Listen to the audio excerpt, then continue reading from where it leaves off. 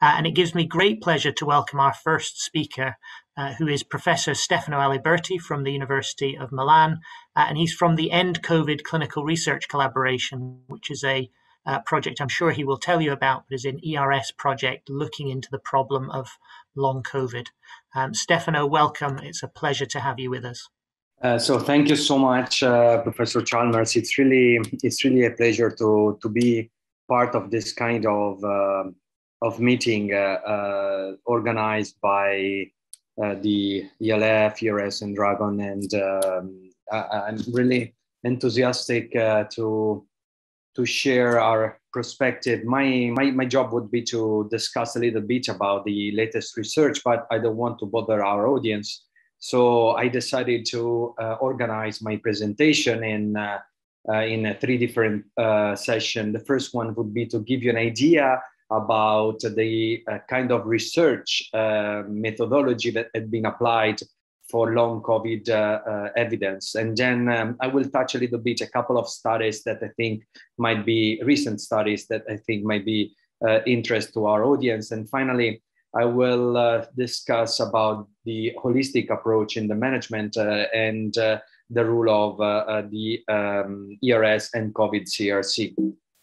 So as we mentioned over the past hour, the respiratory tract is the preferred site of infection of the SARS-CoV-2. However, we have learned, listening to previous speakers, that COVID-19 is a really complex systemic disease affecting different cardiovascular, renal, hematological, gastrointestinal, CNS systems.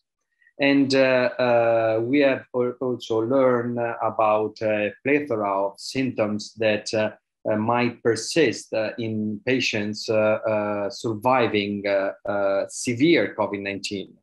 And this is the reason why we are now discussing here about the post-acute and the long COVID syndrome that have been proposed early after the pandemic.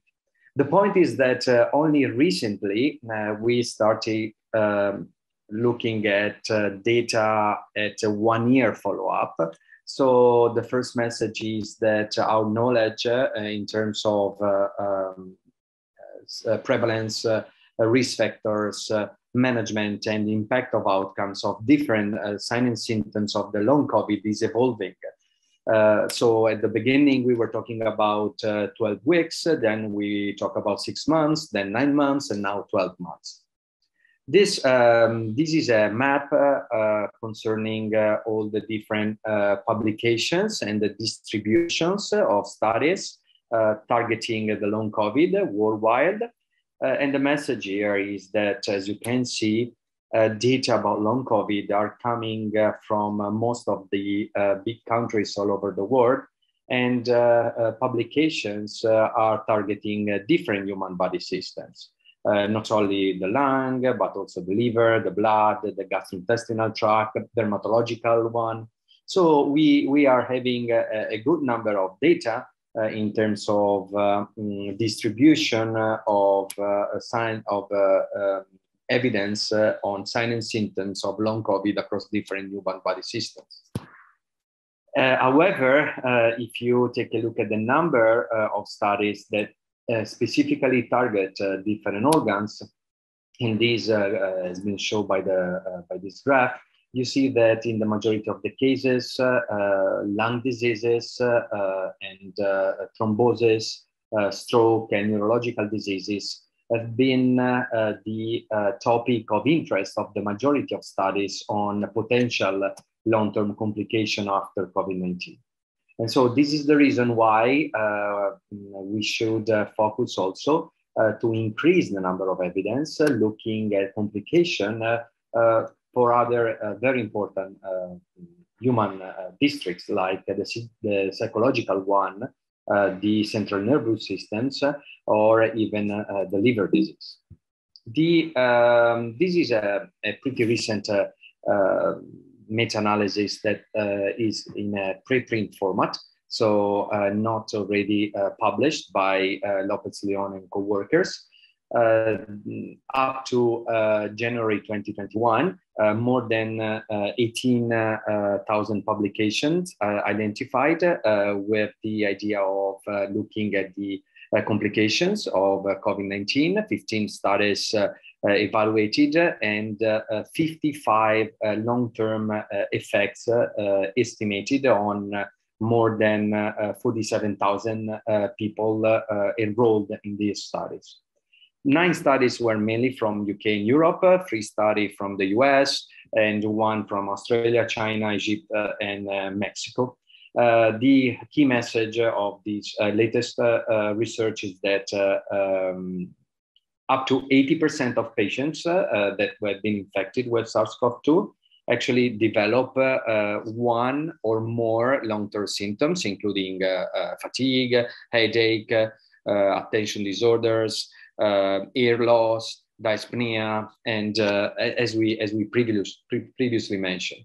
So as soon as this systematic review meta-analysis will be reviewed and will be published, this is an incredibly important amount of information for us. However, if we take a look at the quality of the evidence according to the different sequelae and organ evaluated in people who survived from COVID-19, you see that, for example, for data on pulmonary fibrosis, which is a well-known complication of COVID-19, we only have a small observational studies, while we have a large amount of observational studies looking at the lung function and the impact of dyspnea.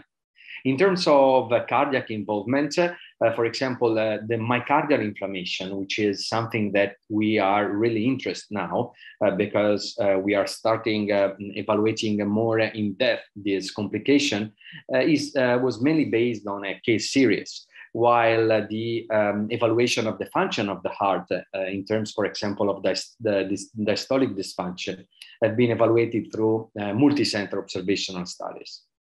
And in the majority of the other area, like the hematological one, the neurological one, the renal, or even the systemic evaluation, you see that we are always based on observational studies. So we don't have a very well done interventional studies that can change the trajectory of these complications. And in some cases, we still are based on data coming from case series or even case report. This is the second message I would like to share with you as a take-home message, which is just one of the examples of a patient-led research. This is an analysis of prolonged COVID-19 symptoms. It's a survey by a patient-led research team that came out at the beginning of May 2020. And the goal of this research was to capture the big picture of all the different experiences of patients suffering from COVID-19 with prolonged symptoms. So this was a survey, and the survey content and the survey analysis have been patient-centric. So the questions, the survey questions and the symptoms were curated by patients themselves. Patients expert in research and in survey design, but the analysis was also conducted by the patient themselves, both qualitative and quantitative data analysis. And this kind of approach is really, really important, especially for COVID-19, because patients experiencing symptoms are in need of timely research and content relevant for them that might not be expressed by a physician-led research. So this is really important. In terms of common manifestation of COVID-19, we already discussed a little bit about that, and we know that it's a multisystemic disease involving the neurological, the psychiatric, the cardiovascular, the pulmonary, cutaneous, and a general systemic kind of sign and symptoms. And if we want to summarize a little bit the post-acute COVID-19 complications by organ systems, we touched in the previous presentation most of the signs and symptoms, especially the pulmonary one in terms of dyspnea, in terms of hypoxia and decreased exercise capacity, in terms of hematological complications like thromboembolic events, in terms of palpitation or chest pain from a cardiovascular perspective, very important anxiety and depression, PTSD and sleep disturbances in up to 30-40% of the patients who are COVID-19 survivors. Renal dysfunction, endocrine dysfunction, some gut microbiome alteration. We have some good hypotheses about that. The air loss reported in 20% of COVID-19 survivors. And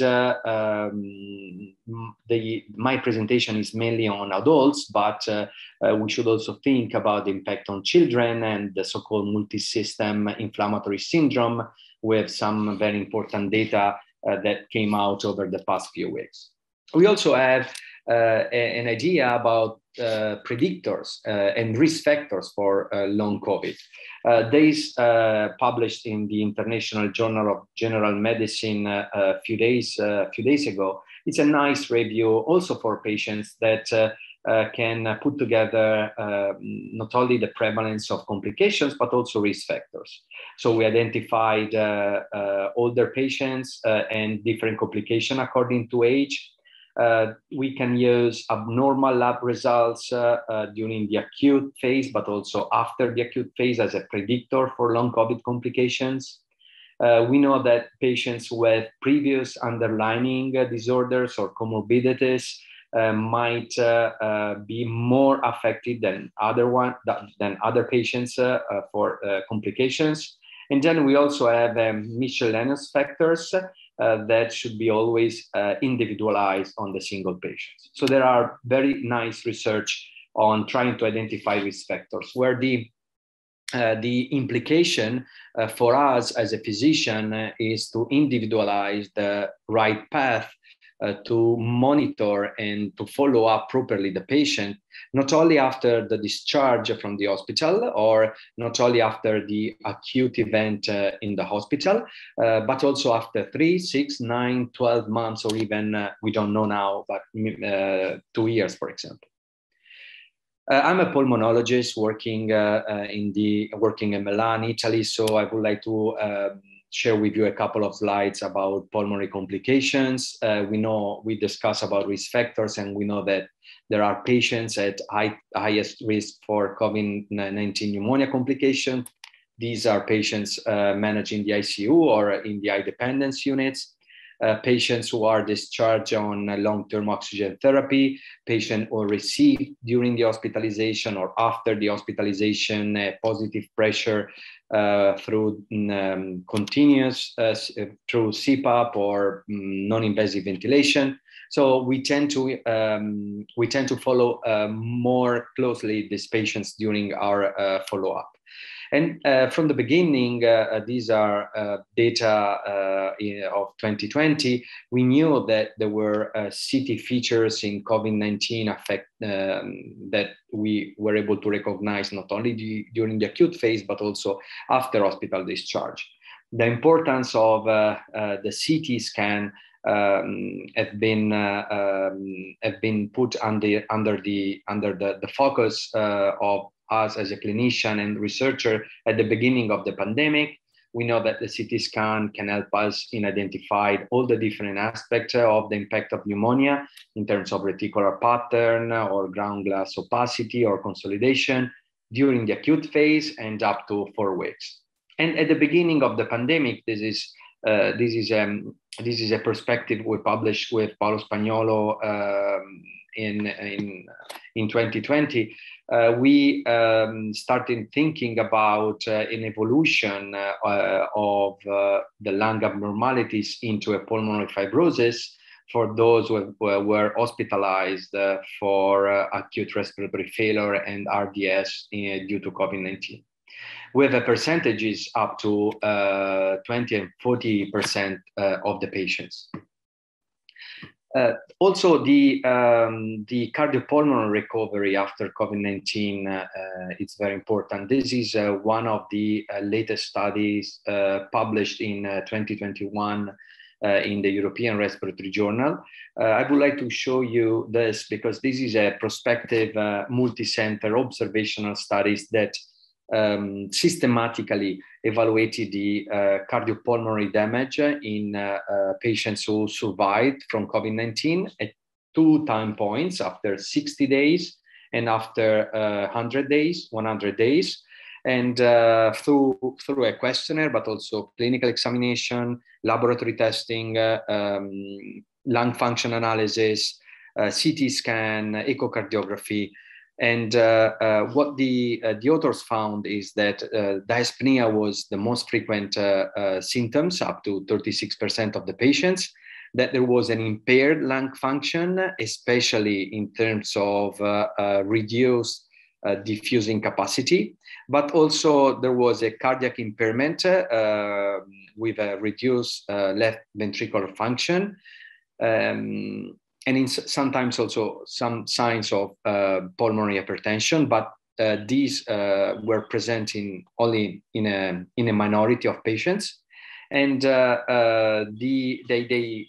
good thing of this study was to a comparison between the signs and symptoms during the acute COVID-19 and during the follow-up phases.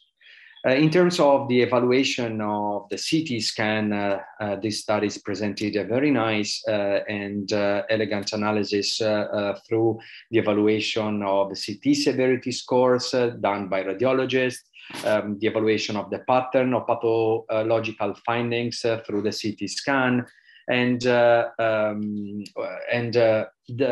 these and other important studies put the importance of lung function test and the CT scan at the top priorities in our follow-up of COVID-19 patients. This is another study looking at the lung function and demonstrating that the impairment of diffusion capacity is the most common abnormality in the lung function test, followed by a restrictive ventilatory defect, which is associated with the severity of the disease, according to a different disease severity, from mild illness to severe pneumonia. And pulmonary function test in general, not only a simple spirometry, but also diffusion capacity is now considered in the routine clinical follow-up for a specific category of patients who survived hospitalization because of COVID-19. Another important point of discussion is about long COVID complications in people who have been managed at home. Because the long-term complications after COVID-19 are common in hospitalized patients, but the spectrum of symptoms in milder cases is not very well known and needs further investigation. This is a study published in Nature Medicine recently, where the scientists conducted a long-term follow-up in a prospective cohort of up to 247 home-isolated patients and also 65 hospitalized patients in Norway. And they found that at 6 months, 61% of all patients had persistent symptoms, independently associated with the severity of the initial illness. And they found that up to 50% of home-isolated young adults between 16 and 30 years of age, they had symptoms at 6 months. Symptoms including loss of taste or smell, fatigue, dyspnea, impaired concentration, but also memory problems. So these are important data, important findings on young home-isolated adults with mild COVID-19 who are at risk for long-lasting dyspnea and also cognitive symptoms. The other big chapter is about the follow-up.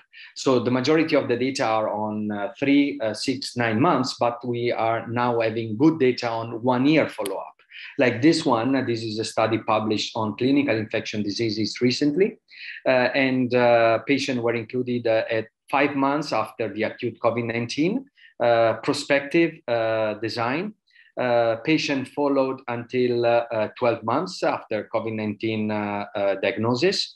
And what they found is that after 1 year, 23% of patients were completely free of symptoms. So only 23% of patients were completely free of symptoms. And the most frequent symptoms were exercise capacity, fatigue, dyspnea, concentration problems, problems finding words, sleep problems. And he also found that female seems to show a significantly more neurocognitive symptoms than male. So this is a big issue about 1 year follow-up and maybe 1 year and a half and 2 years. If you had the chance to look at this data, it's a nice study because it's also comparing the evolution of the symptoms during the acute COVID-19 phase, and then after 5 months, 9 months, and 12 months, looking at the differences. For example, take a look at the anxiety or the hair loss. You see that there is an increase or decrease of these signs and symptoms, which is significantly during the follow-up. And this is important for us because if we need to individualize the kind of testing to do in these patients, these are very important data. This slide is showing a podcast published in Nature, identifying the importance that COVID-19 has in terms of lasting disability or ill health. If you had the chance to listen this podcast, I would like to strongly recommend. And this is a podcast where the author discuss there are public health experts that are evaluating the impact on disability adjusted life years, the quality adjusted life years, and the new data that are coming out from the literature are showing that COVID can leave millions of people with lasting disability or ill health. And the speakers are asking to change the lens through this perspective, especially after all the data we have right now. The last 2 slides are about the holistic assessment that we as a physician are putting in place in the patients in the post-COVID-19 clinics. We tend to assess globally the patient, but also the lung problem, breathless, oxygen requirement, fatigue, anxiety. And the key message here is to try to build up a multidisciplinary COVID-19 clinic. There are plenty of these COVID-19 clinics that are based on an interaction of different healthcare providers, looking at the different body systems. So we have not only the pulmonologist, the hematologist, nephrologist, primary care, neuropsychiatric. So the key of success to monitor and try to reduce the burden of long COVID complication is into a multidisciplinary approach between the hospital and the community, working with a work between hospitalists, healthcare professionals, and GPs, and try to identify the specific area where we can do something for our patients during not only after hospitalization, but at least up to 1 year of follow-up. So I would like to conclude with 4 major questions that might be of interest for you. First of all, we know that long COVID exists, but actually how many people get long COVID and who is most at risk should be a little bit more elucidated, especially with a long-term follow-up, 1 year, 2 years.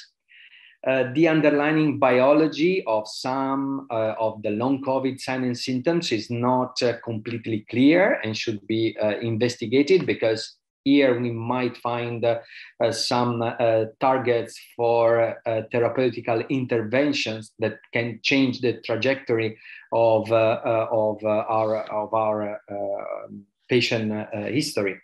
Thirdly, what is the relationship between long COVID and other post-infective infection syndromes is interesting, because we know that most of the viral upper and lower respiratory tract infections might have a long-term effect. But now we are starting thinking of something different for COVID-19. So comparing with different situations, different viral infection might help us as physicians and researchers to better shape the management and the intervention for our patients. And finally, what can be done to help people with long COVID in a practical way, in a daily based way, is really important.